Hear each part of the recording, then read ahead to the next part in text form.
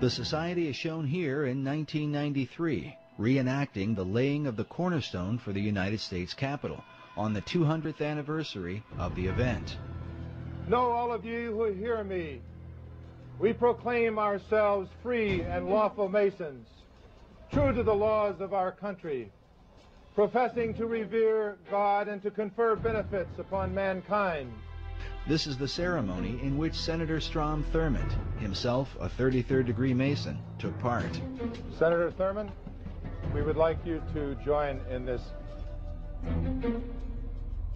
Since the William Morgan incident in 1826, when Americans uncovered a secret cabal working inside the government, the presence of Masonry in places of power has always sparked debate.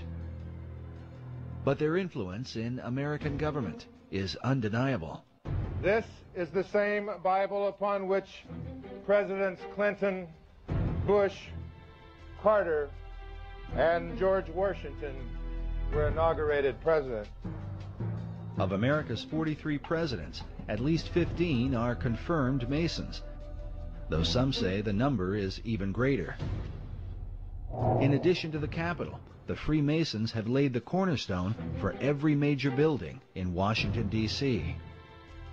The cornerstones of the President's house, known to us as the White House, the Washington Monument, the Smithsonian, Independence Hall in Philadelphia, incidentally by past Grand Master Benjamin Franklin, and Constitution Hall stand out among many others as outstanding examples of cornerstones which have been laid Masonically.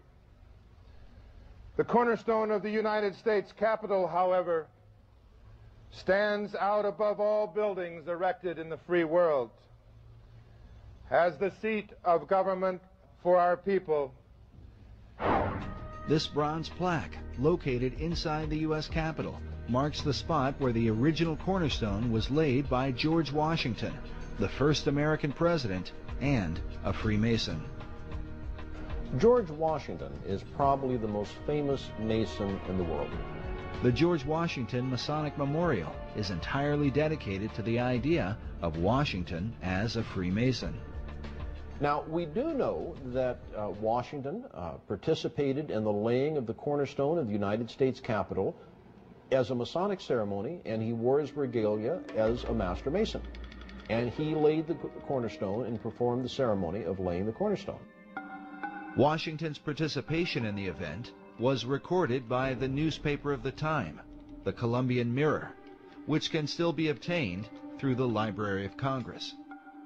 Laying the cornerstones of buildings which serve mankind is one of the world's most ancient customs.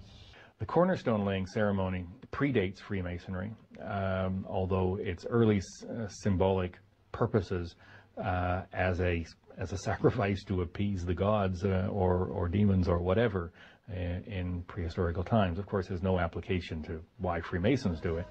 The corn, wine, and oil that we use for this are also ancient symbols. Corn is the symbol of plenty, wine the symbol of refreshment, and oil the symbol of joy and gladness.